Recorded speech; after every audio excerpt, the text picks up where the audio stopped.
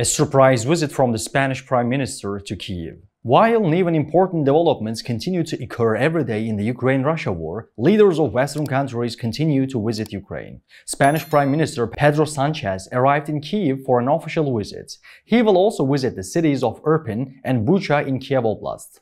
Although the main Spanish media sites and the Prime Minister have yet to acknowledge the visit, Suspilne has released a photo from Kyiv Central Railway Station. Originally, unofficial sources told media outlets that Pedro Sanchez will arrive at 8 a.m. on Thursday. Sanchez arrived in the capital via rail on the morning of February 23. He is expected to pay visits to Irpin and Bucha, as well as meet with President Volodymyr Zelenskyy. Spain had previously announced that they would transfer 6 Leopard 2 tanks to Ukraine and train 55 Ukrainian soldiers on Leopard tanks.